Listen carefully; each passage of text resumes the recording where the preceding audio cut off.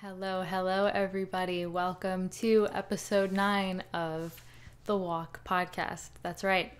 We finally have a name, and I'll get into how I came up with that name in a second and what it means. But if you are new here, my name is Sam. I don't just post these podcast episodes, I post vlogs and just little lifestyle things. I like to talk about fashion, I talk about my faith, and really just anything that's on my heart and on my mind to share with you guys. I've had this channel here for a while and I go through seasons of how much I use it, but this year lately I have such a passion and a fire in my heart to just continue posting on this channel. So if you are not subscribed, I would love for you to subscribe and kind of join me on the journey. And I'm excited to see what else kind of comes from this channel. But as far as our podcast, I have been praying for a name, for just a name to hit me, for inspiration to come from somewhere, because I had no idea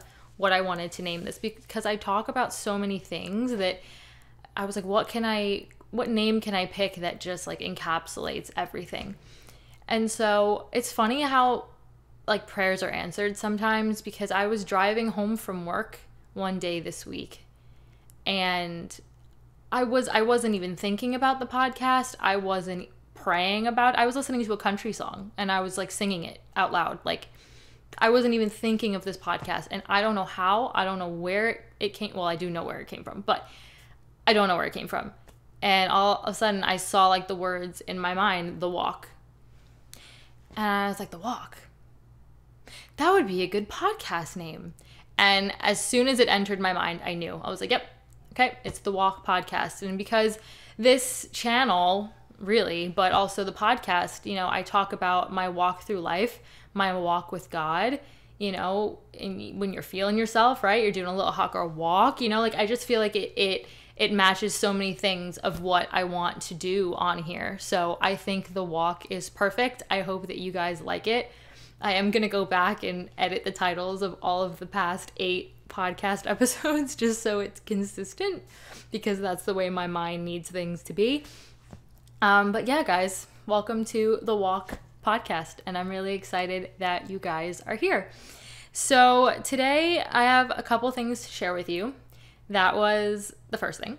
And then I have something really cool and kind of mind-blowing to share with you, and we're going to do that next. But the overall message that I wanted to talk to you guys about, which we will get to in a little bit, is, it's not really a title. I'm still working on the title, but for my notes purposes, the title is Searching for Affirmation in People and Things.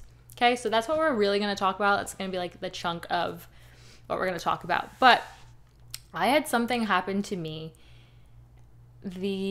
last week, 2 weeks ago, that honestly blew my mind. I read it to my mom. It blew her mind.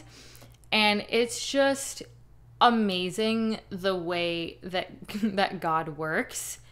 And you've heard me say that so many times, just because I don't know what he's doing fully right now, but he's like picture like a chef, right? And you have a bowl and the chef is like mixing ingredients and mixing things around to get to the finished product. That's what God's doing in my life right now, and it's crazy. And anyway, so I got an email from a woman that I used to go to church with, and I recognize her name, but when I got the email, I could not tell you what she looked like. I could not tell you the last time I saw her. I could not even tell you a memory of us working together. We served together in my old church's media ministry, and that's where I got my start in like directing and television and all that. And she says we served together, and again, her name does sound familiar, but I don't even remember really serving with her. So anyway, I'm going to read you this email that I got. I got it on September 21st. It was so big that, like, so mind-blowing that I took a screenshot, and I'm like, I'm going to save it forever because, okay, let me just read it to you. I read this and I was just in tears, absolute tears, okay? She said, "Hi, Sammy. You may not remember me. I used to volunteer for the media ministry at insert church's name here. I found your email address from an old email chain from our old media director, insert her name there. She said, you popped in my mind today, and I can be very forgetful with people, so I know you coming to mind was nothing random. I just wanted to share with you to continue to stay the course.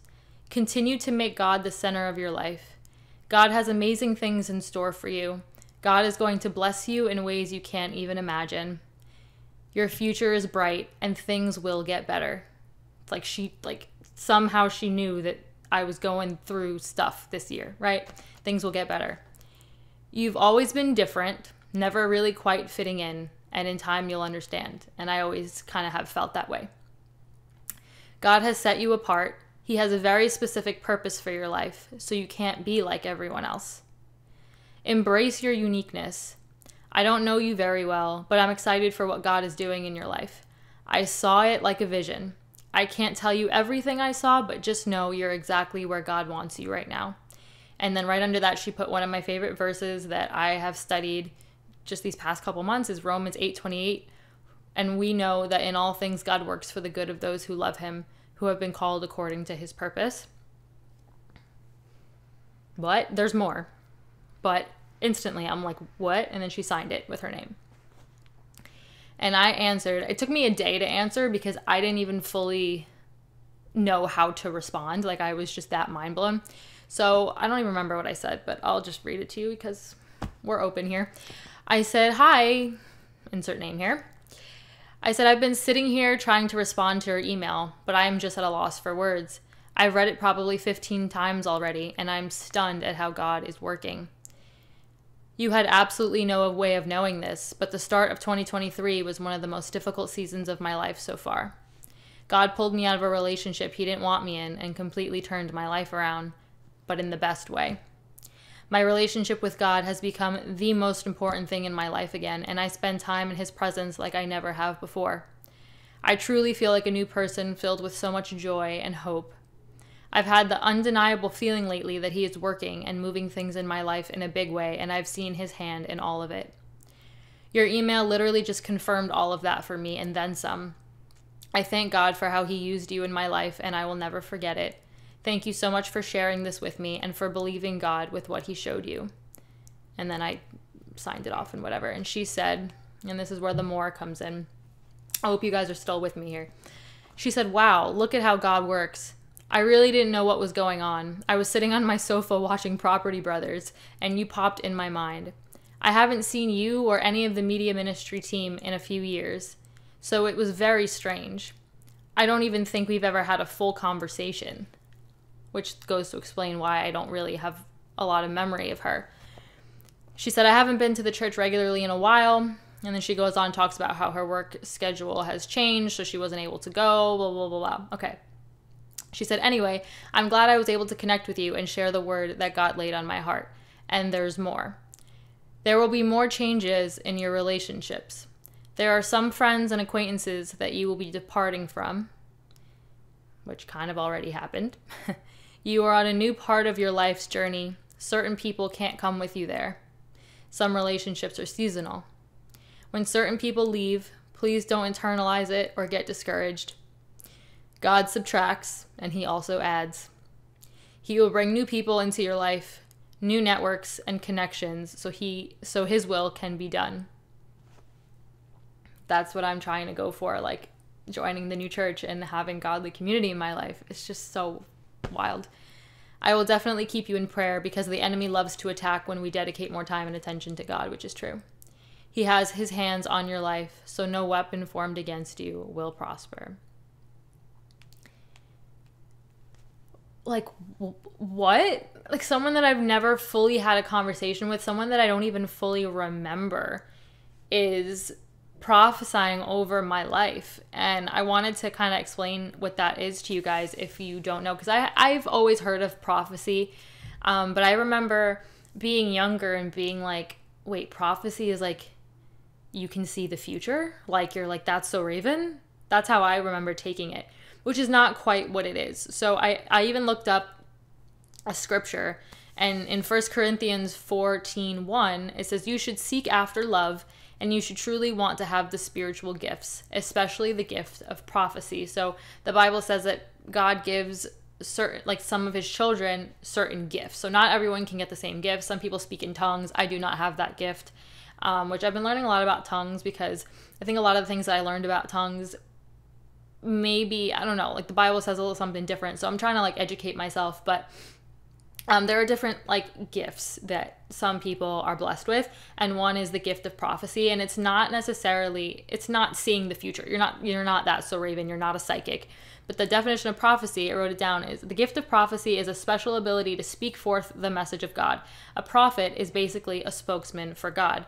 So basically, God can speak to you through someone else. And that's the gift of prophecy. So that's what he did with this woman, is he gave her a message. She was sitting and she was watching Property Brothers, and all of a sudden someone who she never had a full conversation with, that she hasn't seen in years, popped into her head, and God said all of these things. And it would have been one thing if he told her all these things, she wrote me an email and it was about like things that didn't apply to me, and I'd be like, okay, kind of weird, but like fine. Literally everything she said to me is so true. How certain people are only going to be with you for a season. Where you're going, some people can't come with you there because they maybe don't understand. It's just so wild. And I read it to my mom, and my mom was like, she was like, that's literally God. And I was like, I know. And as soon as I read it to my mom, I was like, I need to share this on the podcast, because and I don't mean to share it for like arrogant reasons. I don't even know if you could take it like that. I just want to make sure that that's not how this is coming across, but it just blows my mind how like involved God is like in my life, and how he's working and he's using people that aren't even in my everyday life to kind of like confirm what I was thinking. And now, without a doubt, like I will never for the rest of my life, and this is just like a personal thing, I will never for the rest of my life be able to question God or whether he's real after this. There's no way. How wild is that? So anyway, I just wanted to share that with you. It just blows my mind. And it's just real confirmation that he is working. And every time I make one of these videos, I sit down and pray, and I kind of just say, you know, this channel is mine, but these podcast episodes are his. And like, I just want to sit here and be a vessel. I want him to use me to speak to you guys about whatever you guys need to hear. Whatever your soul needs to hear, even if you're not aware of it. I do believe everybody in the world is kind of craving something, and they don't even know what it is. And so if the people on the other side of this camera, the other side of this screen, need to hear certain things, I pray that he just uses me to tell you what you need to hear and what you need to learn. And I always say, like, when I pray before these videos, I'm like, I have my notes, but if you want me to talk about something else, like, just let me know. And I'll just say those words, and I'll just, you know.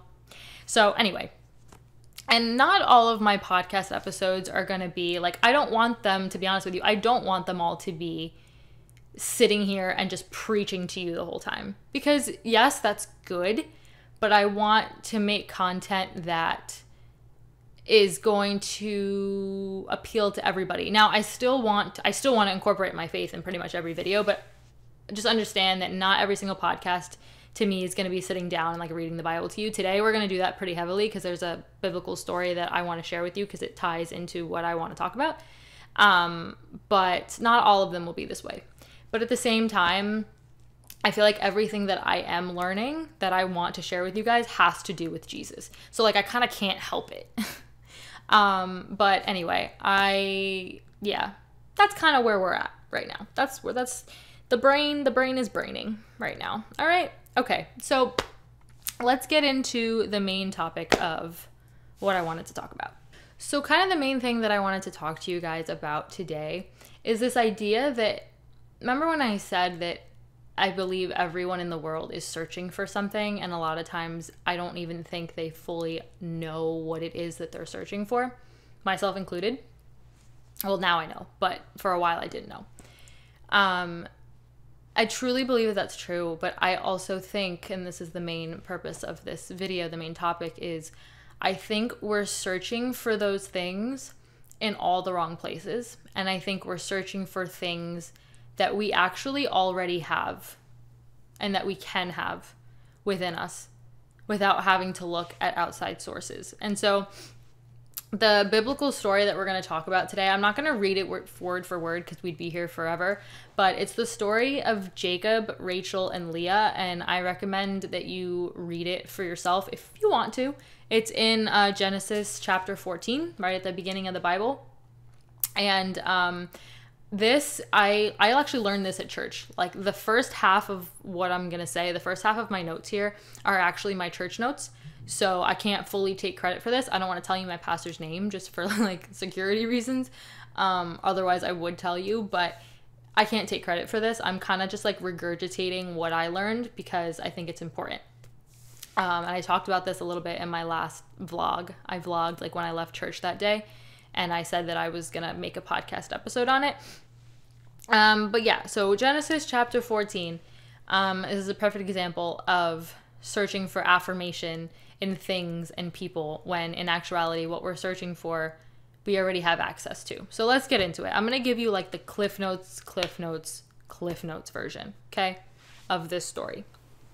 So our characters are Jacob, Leah, Rachel, and a man named Laban. I believe that's how you pronounce it. So Jacob was Laban's nephew, and Jacob was working for Laban, and he worked really hard. And so one day Laban said, "What do you want in terms of like your hard work?" Basically.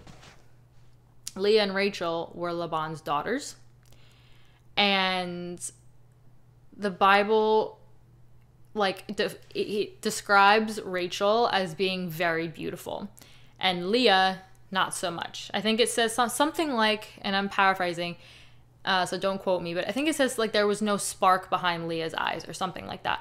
And my pastor said like the Bible very, very rarely talks about like beauty, like outer words beauty. So like that's important to note. So Rachel was beautiful. Leah, according to the Bible, not so much. So Jacob fell in love with Rachel. Now, yes, they were technically cousins. Let's not get weird. It was the beginning times, very different time to be alive. Okay, that's besides the point. Rachel and Jacob saw each other for the first time. Jacob was like head over heels, fell in love, like tried to impress her, all the things. And then he kissed her. And I think the Bible says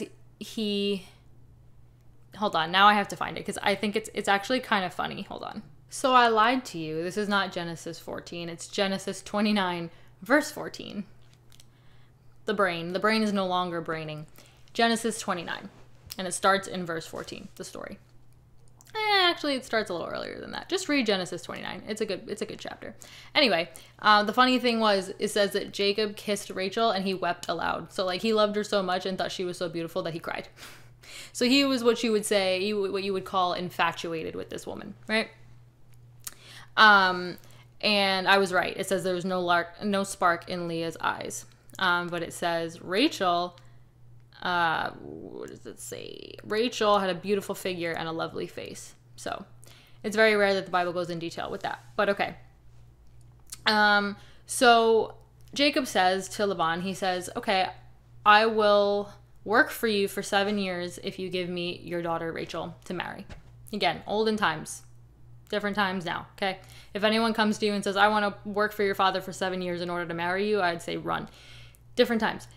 But he says, "I'll work for you for 7 years if you give me Rachel." Fine. He works for 7 years, but I think it's something, it says like he worked for 7 years, but it felt like mere minutes because that's how much he loved her, right? So whatever, he works for 7 years. At the end of 7 years, he actually gets tricked and Laban gives him Leah instead. Because Leah was the firstborn. And obviously Jacob is not very happy about that because that's not what they agreed on, and he was not attracted to Leah at all. He loved Rachel. Not too shortly after, it's agreed that he will get Rachel as well. Different times. Don't come for me. This is what it says. It's more about the moral of the story, okay? So now he has both. He works for Laban for another 7 years. And the Bible clearly says Jacob loved Rachel so much more than Leah. And Leah knew it. And the word says that Leah, because God knew that Leah felt so unloved, he gave her the ability to have a child. Rachel, on the other hand, was not given that. Rachel could not conceive, at least not right away. So when the Lord saw that Leah was unloved, he gave her a child. An important thing I wrote down here too is when you feel overlooked, just know that like God sees you. And that like really hit home for me because I feel overlooked sometimes. I mean, when you feel this on fire for God and you don't have a lot of godly community around you, it's very easy to feel isolated. It's very easy to feel overlooked because a lot of people can't relate to you in that way. And so I feel like that sometimes, I definitely feel overlooked sometimes, but when you feel overlooked, just know that God sees you. And that's really, when you think about it, all that should matter. And that's something that I am learning. But okay, so the Lord saw that Leah was unloved, gave her a child with Jacob, of course, her husband. So Leah gave birth to their first son. And her mentality is, okay, I gave Jacob a kid, a son, no less. Now he's going to love me, for sure. Nope. She got pregnant again, gave birth to their second son. She said, okay, I gave him 2 kids. Now he's going to love me. He still loved Rachel more. Third son happens. She says, the Lord heard that I was unloved and has given me another son. Surely this time my husband will feel affection for me since I have given him 3 sons. Nada. She has a 4th son. She says, now I will praise the Lord. And she stops having children. She was having children because she was searching for that need to be loved. And she was of that mentality of once we have this, they'll love me more.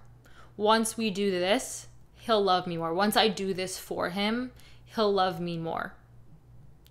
And it never worked. But the minute that she said, oh, I have 4 sons, praise the Lord, that was it. She felt fulfilled. She was like, I don't need to have any more. It doesn't matter what Jacob feels for me.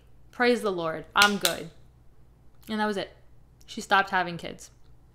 And so this just like translating this to modern world, I feel like as a society, and there's so many reasons for that, but the way our society is going, we search for affirmations in things and in people, things that are going to make us feel good, things that are going to make us feel powerful, that are going to make us feel pretty.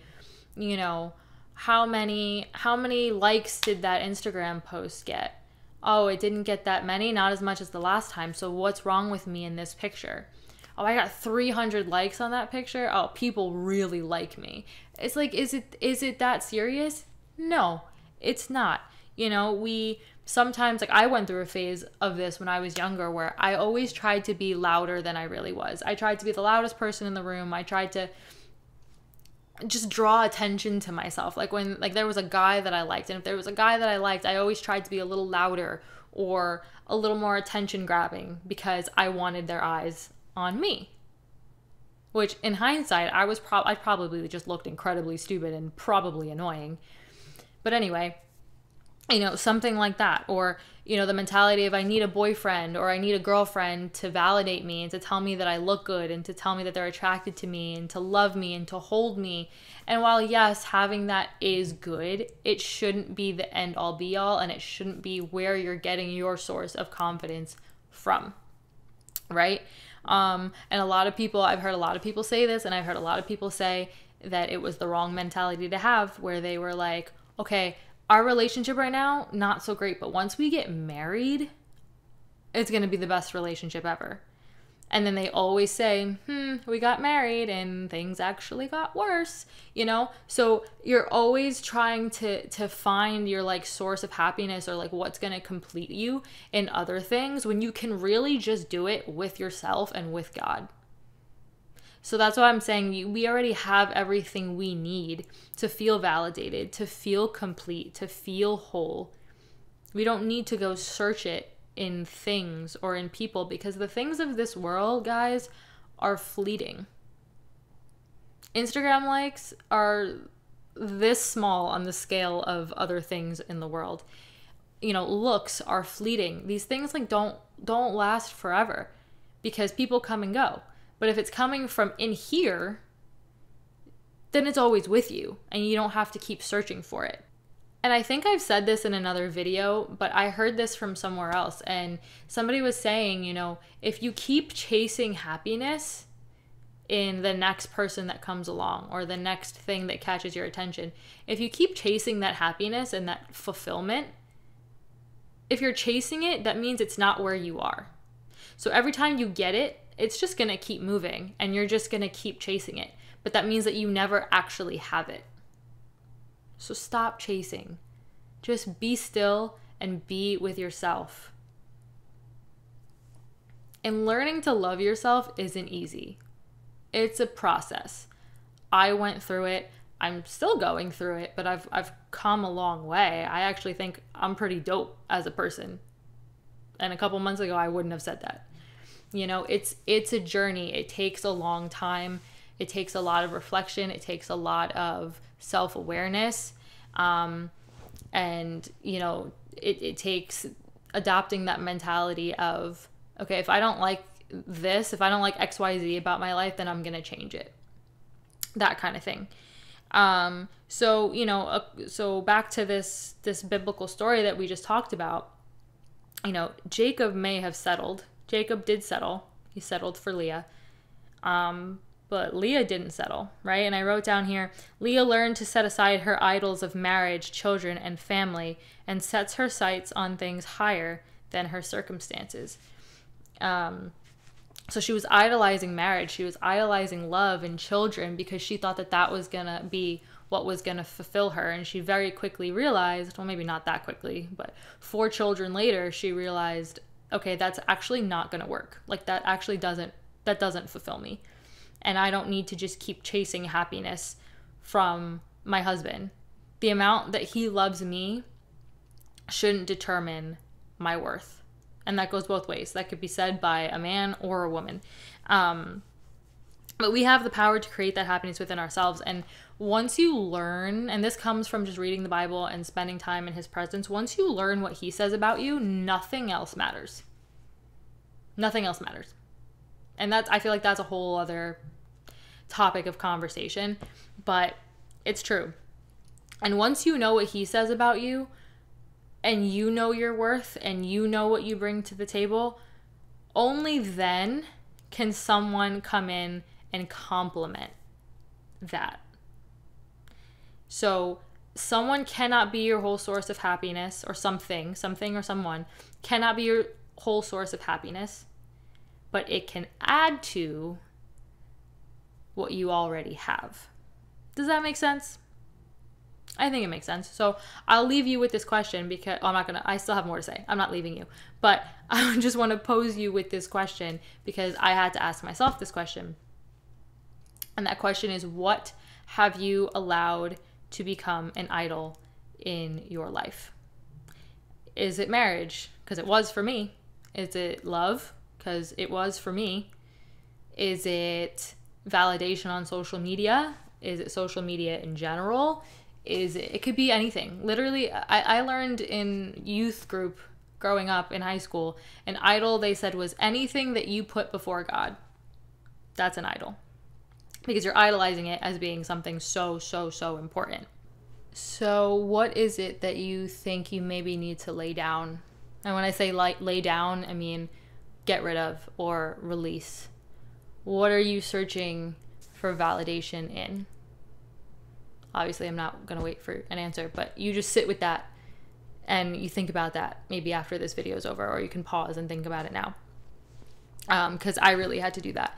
And one of the things that I am learning and have learned a lot, and I think I'm pretty much like solidified in it now. I've been reading books, I've been praying, I've been, listening to podcasts, all the things, and I can share all the resources that I've been like reading and listening to if you want at another time. Just let me know, just ask. But one of the things I'm learning is I idolized the heck out of relationships and love because I wasn't whole. So I was looking for somebody else to make me whole. And there's a lot of problems that come with that. I remember when my last relationship ended, very quickly, I think even the same day, or like the day before or something, one of the biggest reasons I didn't want the relationship to end was because I didn't want to start over. Because I was of the mentality of, I'm already 27, which in hindsight now I know 27 is not that old at all. But I didn't want to start over with somebody else because I just wanted it so bad. I wanted marriage and I wanted children, and I still do. Desiring those things isn't a bad thing, but when it becomes your end all be all, and when it becomes something that you are searching for in order to complete you, or when it becomes something that's more important than your relationship with God, that's when it becomes a problem. And I remember being like, okay, I don't remember if this was the day we broke up or after. I don't remember, but a very early on thought was, okay, well, I'm gonna have to start dating again, and like not that soon because I have to heal, but once I heal, then I have to start dating again, and I have to, and I have to find somebody within this amount of time so that I can get married. Blah, blah, blah. Yeah, it was a lot. It was a lot. Whereas now I'm more of just like, I am learning how to make the best of my singleness. Like, what am I doing with my time? Because this is time that I'm never going to have again. When I have a spouse, when I have children, because I believe that is in my future. The word says that God will give you the desires of your heart. So he knows the desires of my heart. So I know it's coming without a doubt in my mind. But when I have a spouse and when I have kids and I have a dog and I have a crazy household, I'm not going to have time to myself. So what am I doing with my time? Am I going to church? Am I serving? Am I volunteering? Am I ministering, which is what I like to do with YouTube? I'm just trying to make the most of my single life, my single season. And then while I'm running my race, somebody who's running the same race, I believe will come along when the time is right, when his timing is right, not mine. That was a tangent. See, that wasn't in my notes. That was a tangent. But I'm reading a book right now it's by Maddie Pruitt Trout. Maddie Pruitt, she was on The Bachelor. But she's a Christian influencer. I've been listening to her and her best friend Janine Amapola a lot. Janine also has a podcast. It's called Happy and Healthy. It's really good. I listen to it here on I was gonna say Instagram, on YouTube. They have really, really been inspiring me. They have waited for godly men, for godly marriages, and have done things for the kingdom along the way in their waiting season. And it's so inspiring. But anyway, I'm reading Maddie's new book called The Love Everybody Wants. And it's very similar to what I'm talking about, which is funny. It's the way that God works, because I already knew I was going to talk to you about this before I even ordered the book, before the book was even released. So it's just, that's just the way that God works. But anyway, that book is a big part in what I'm learning. And so, similar to what I said before, if you jump into a relationship not knowing who you are, not knowing your worth, not knowing what you bring to the table, you're essentially going to this person that you're in a relationship with, and you're like, okay, like, fill my cup, tell me I'm worthy, tell me how much you love me, make me whole, validate me, right? You're asking somebody else to tell you your worth. But the question then becomes, if that person is completing you and telling you what you're worth, what happens when they fail you? Because people fail you. None of us are perfect. What happens when they dump you? If you really want to go there, what happens when they cheat on you? Not only do they rip themselves away, but they rip all that worth that they gave you, all that, they take it with them, because now they're gone. And now what are you left with? And that's what I experienced. And that's why I literally hit rock bottom, pretty much, because I didn't have my own sense of self-worth. I didn't have any at that point because it was taken from me, right? So anyway, Maddie was talking about, she was a guest on Janine's podcast, and her book talks about it too, the 3 loves, and the order that they go in, and the way that they need to go in that order in order for you to function properly. So the first love is your love with God. Then it's your love with yourself. and then it's your love with your spouse. And as you go down that ladder, you cannot have that one without the one above it. You can't, because if you don't know how God loves you, it's very hard for you to love yourself. And if you don't love yourself, you cannot love somebody else properly. Trust me. I've done it. I've tried. It don't work. It don't work. So that's the prayer that I'm praying right now, is that I am so like on fire for God. I spend time in his presence every day. I talk to him every day. I've learned how to pray better. And he's just working in my life. And I pray with all my heart that when my time comes to get into a relationship again, I don't lose that. Because Maddie says, Maddie is a newlywed, and she's saying, you know, in my single season, like, God was up here. He was the most important part. He was the first person I talked to when I woke up, you know, blah, blah, blah. He was my first priority. And she was like, that doesn't change when you get married. Yes, you're waking up to somebody now. Yes, you live with somebody. Fine, that's going to be the first person you talk to. But she said, I still wake up every day. And she said she has a prayer closet. I don't fully know what that is. I could assume I know. I could figure it out. But she says she wakes up, she goes to her prayer closet, and she prays to God every morning. She talks to him every morning. She says, God, I need you. So even though she has a husband, which is great, and she needs her husband too, but she goes to God and she says, I need you most importantly. And that's the way it should be. And so that's what I'm praying, that I don't ever lose this fire for God that I have right now. Because in the past, I have been guilty of that, where I'll be so on fire for God, and then a man will come along. And then all of a sudden, that's all I see. That's the only person I see. And I don't want that for myself ever again. Because what I'm searching for in him, I should already have. And I think now I'm at a different place than I have been in the past, where I know what my worth is and I know where it comes from. So I think it's very hard for someone to take that away from me now. But still, I pray that all the time, that nobody like distracts me from that. I wrote down a verse here, and it's John 15. It's in John 15, but I didn't write anything down. So let's read it together. John 15, 1 through 5. Oh, yeah.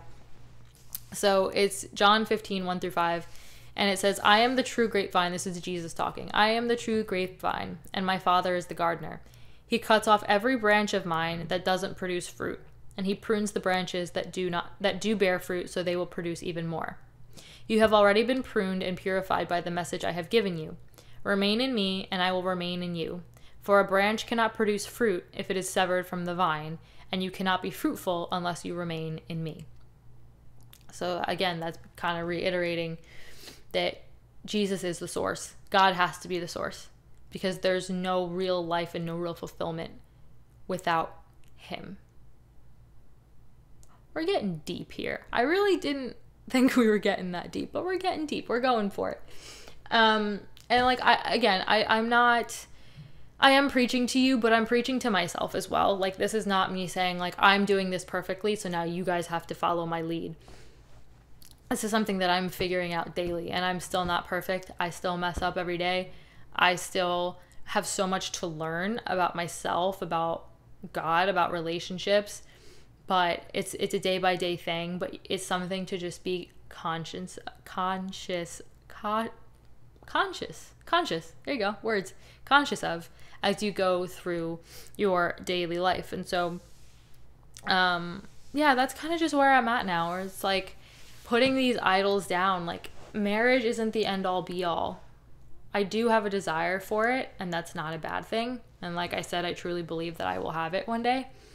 But in the meantime, I gotta do something good with my single season, right? I'm not just gonna sit on my butt and wait, because you know what? It's not like fairy tales where he's just gonna like show up at my door, like knock on my door and be like, hey, I'm your husband. Like, you know, it doesn't work that way. Anyway, I'm going off on a tangent again, and you guys told me to stop apologizing for that. And I feel like I am getting more comfortable with just like talking about whatever. But in this case, like, I do want to stay true to the message, which is, don't look for your self-worth in other people or other things, or how much attention you get, or your social media presence, or because it really means nothing, and it's fleeting, and nothing in this world lasts forever. Nothing lasts forever here and on this earth. Nothing. Things can be taken away from you as quickly as you get them. So that can't be where your worth is from, because once it's stripped of you, that's it. Like, it's gone. So yeah, just kind of bear that in mind. Keep that in mind. But these are just some of the things that I'm learning right now, and I am implementing in my life. So I hope that this was helpful. Again, I would definitely recommend reading Genesis 29 if you want to read the story for yourself. There's a lot more detail in there. But I think it's a really, really important story, and I'm really glad that the pastor of the church I've been going to shared that message with us. So yeah, if you have any questions, let me know. Any comments, leave them down below. I love reading your comments, and every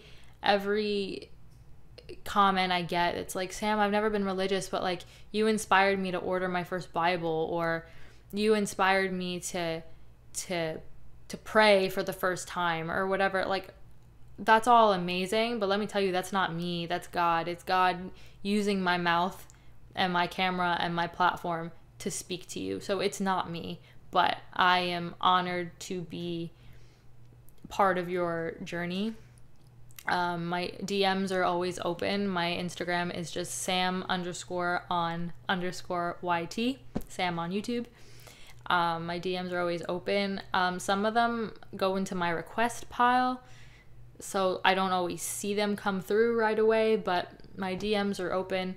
My next podcast episode is going to be more of a Q&A. I'm going to ask for topics on Instagram, so I recommend you go follow me on there if you want to send in a topic or a question. It can be all things dating, faith, lifestyle, literally anything. And I'm excited for that. So go follow me on Instagram if you want to be part of that, and I will see you guys right back here next time for another episode. Until then, I love you. Bye, guys.